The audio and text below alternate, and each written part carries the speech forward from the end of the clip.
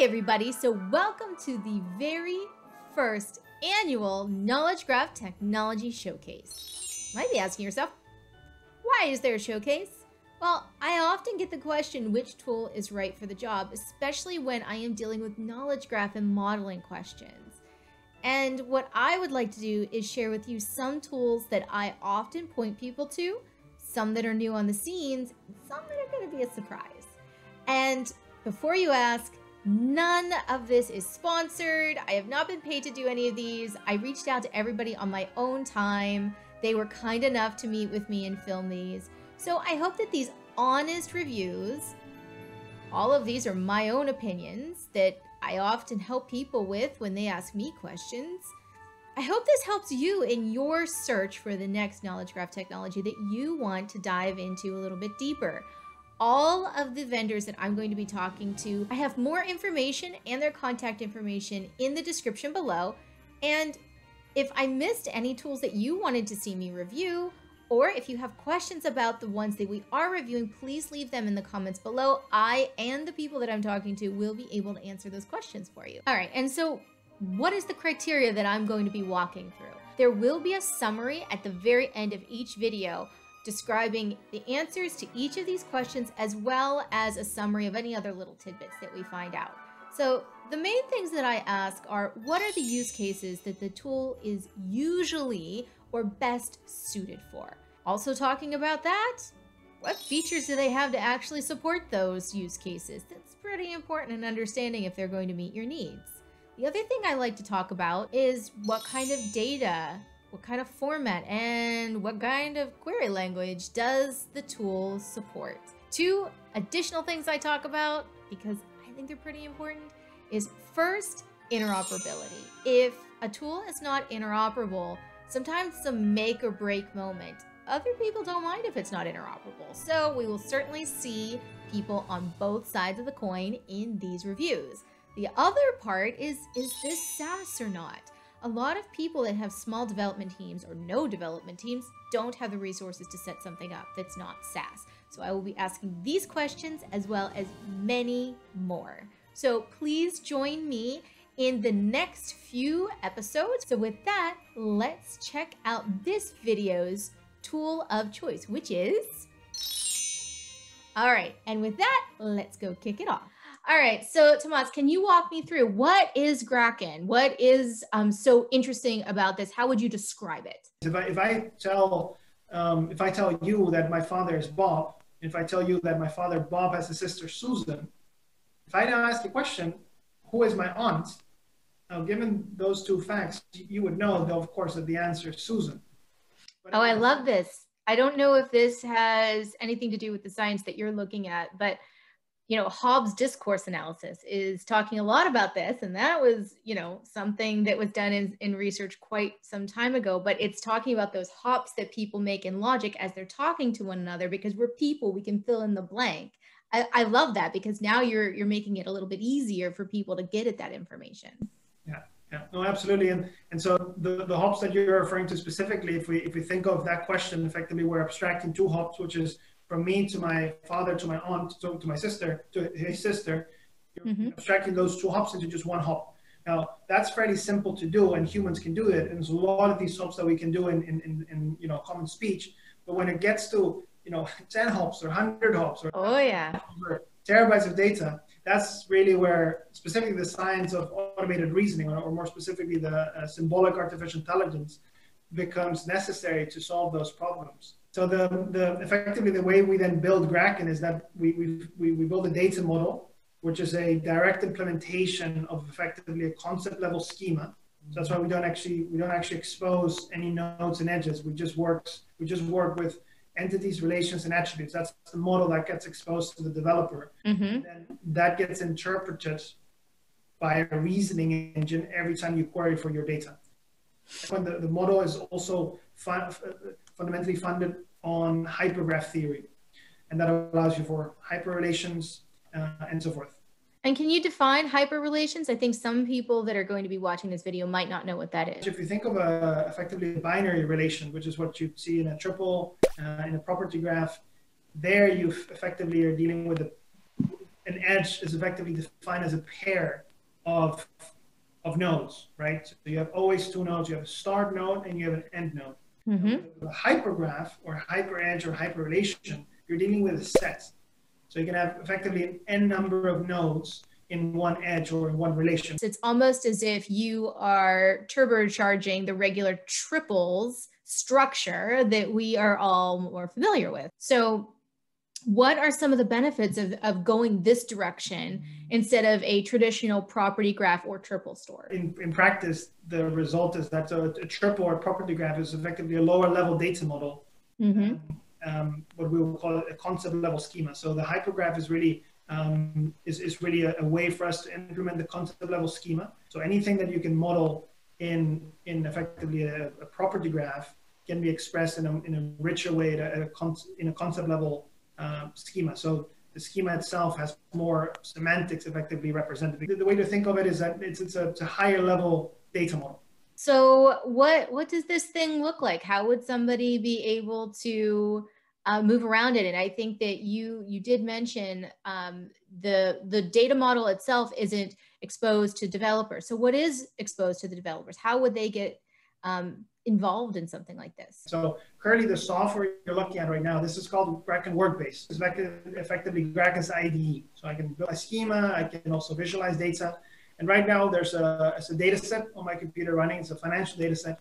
And we've asked the question at the top here that says, match $B is a bank. So what we're saying with that first statement, we're saying there's a variable that's called B, and that we assign to entity type bank.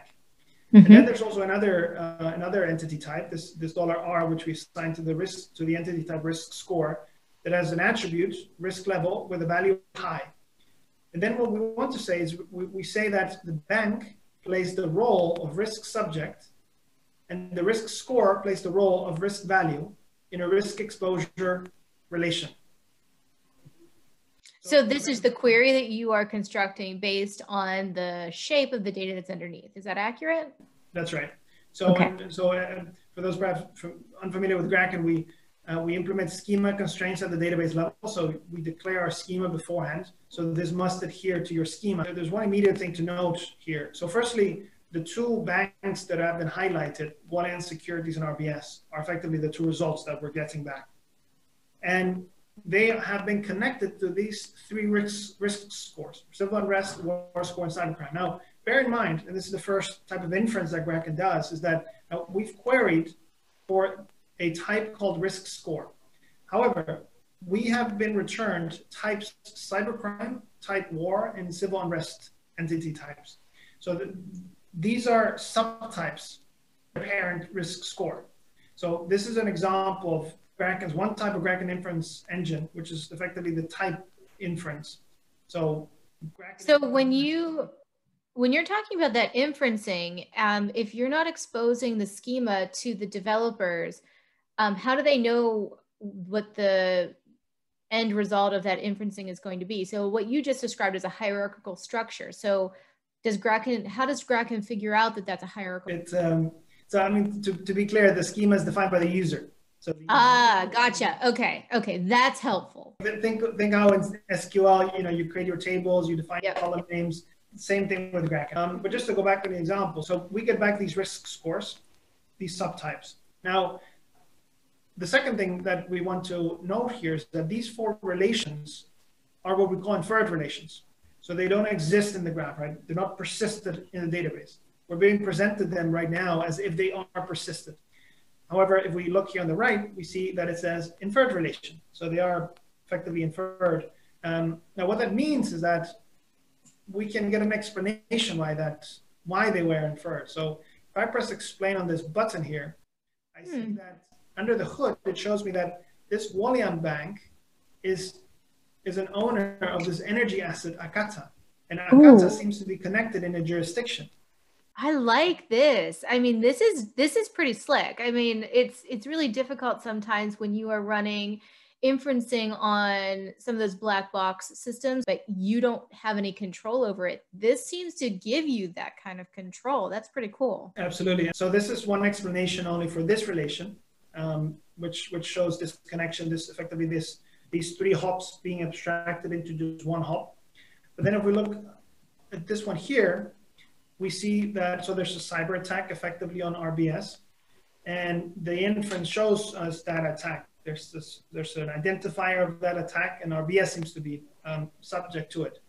But bear in mind, now, this relation here is not inferred, so this one shows us as an actual, persisted. But this one is inferred. So we have effectively a chain rule because this one is an inference. And that means I can press explain again, and I get the explanation for that. And it shows me that there's a subsidiary to RBS, this post-Quintestot, which seems to be the actual subject of the attack. But it doesn't stop there because it's actually not a direct subsidiary either. It's a subsidiary of a subsidiary, because that one was also an inferred relation. Because post-Quintestot is actually owned by Nordis Renting, which is a subsidiary of RBS.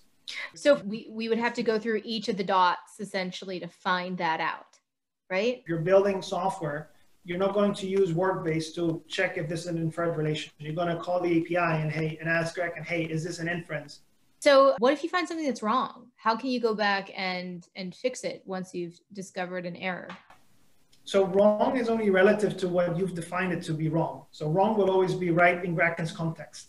So if wrong means that you've defined a wrong rule, and that's because Grakn is a deterministic system. So all the inferences are always fully deterministic. So they can't change, unlike a machine learning model that may be undeterministic in some of the inferences that it makes. Grakn is always fully explainable and deterministic, given the same data and the same schema and rules. I see. So to summarize, because the end user, the developer in this situation, has full control of the schema, if they put a rule in place with whatever their structure is, and it's not, the one I always use is birds have wings, things that have wings can fly, but what about a penguin, right? Yes. So if you accidentally did that, you could discover that by looking at the inferred relations here, but it would then be up to you to go back and fix your schema because you made that mistake. Exactly right. And the schema is flexible, so you can add any type at any point in time. And also the rules, all the rules are you can undefine and define them on the fly. And is this schema proprietary to you? Grakn doesn't follow a particular standard. We decided that knowing what standards were available, that none of them were good enough to have effectively the right balance between how expressive is the model and how simple is it to use.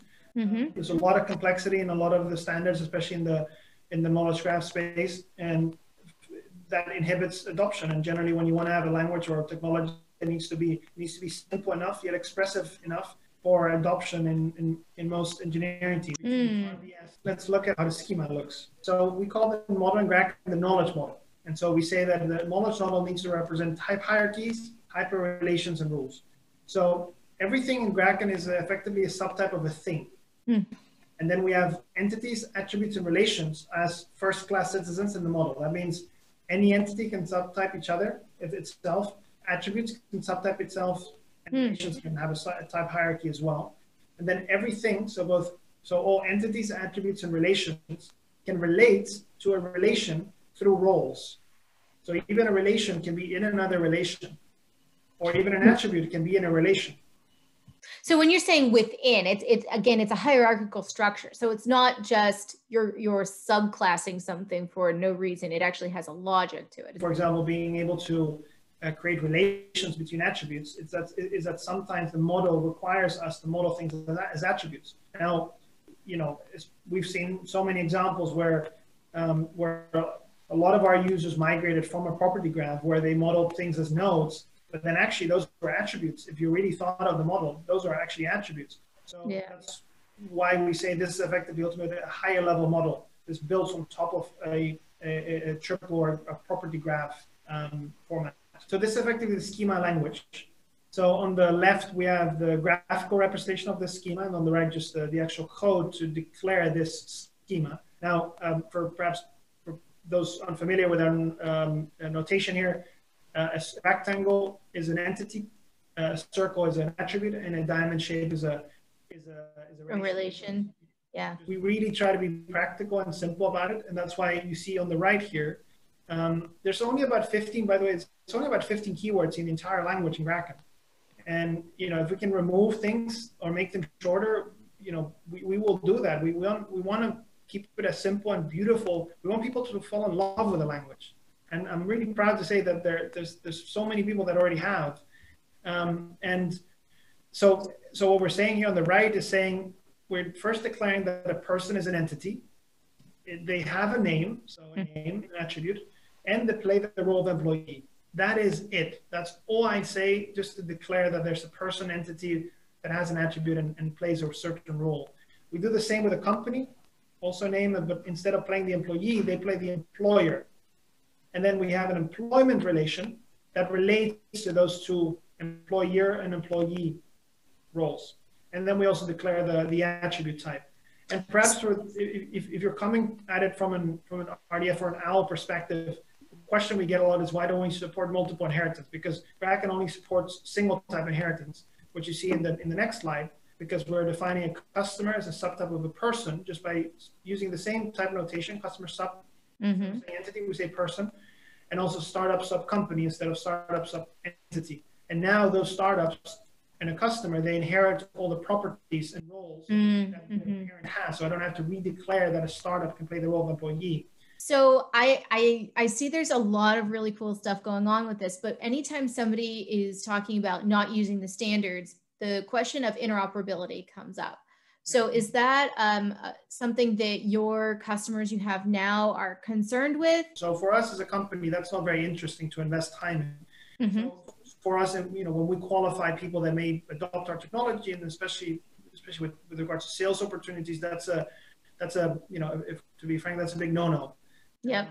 Okay. Sure. There's a time it's a business decision, right? So if somebody's business is really needing interoperability because they have a lot of different systems and they all have to talk to each other, or they have a business rule perhaps where they do have to make sure that if they have to switch over to something else in a year or two, that they'd be able to do that easily. So I think that's a business decision. When you get into graph space, the size of data that these types of tools can handle really does vary quite a lot. So in your work that you're doing so far, at what point does the system start to break? So just to give you a little bit of context of where we are before I answer that question. So the way we started building Grakn is, I mean, almost from scratch. So building a graph database itself is already a huge endeavor, which is what we're doing. Building a reasoning engine on top of that with a whole new language is a big engineering effort. So we've tried we've tried to at least... you invented a language. That's very difficult. Yes. So I don't want to speak about our own achievements, but, you know, we are very proud of what we've done, and there's been a lot of effort and a lot of sweat, tears, and not a lot of blood. We've worked very hard to make that happen.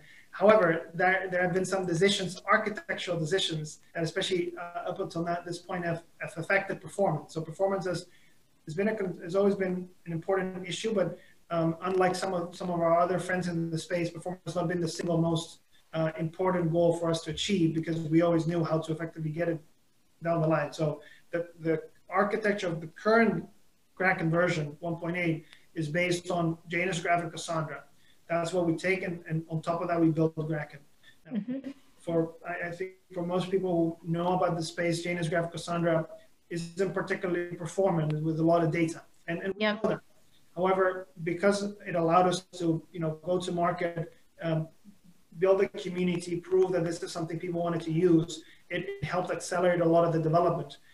As of right now, in hopefully 2 weeks' time, we're going to get rid of Cassandra, get rid of Janus Graph. So we build our we build our own hypergraph database. That's over the course of this year. And then instead we use RocksDB under the hood as a very low level persistent storage engine. So you use them as a stepping stone because it was out there, you needed to get to market, and now you're going that next step. Makes sense. We literally ripped out things that are very scary to rip out over the course of this year. High risk, high reward. Yes. In terms of performance, we'll see 1 or 2 orders of magnitude performance improvements when once Grakn 2.0 is out. But in a general sense, you know, how big of a data set do you think works really well in the current situation, understanding that you are very soon going to be expanding into bigger and better things? Yeah. So we've tested, Grakn works with roughly a couple of billion data concepts. Mm-hmm. That's fine. There's the difficulties that sometimes there may be very specific reasoning queries that lead to a bottleneck of one very specific inference, and that can slow things down. But that's because of that one bottleneck. So, but overall, Grakn works fine on large data sets. It's more the overall performance on read and write that we're improving, and then also the scalability. All right. So, Tomas, I really appreciate you taking some time. How would people get a hold of you or others at Grakn to find out more? So if you go to grakn.ai/Discord, you'll be able to sign up for our Discord. We've got also a community swag program.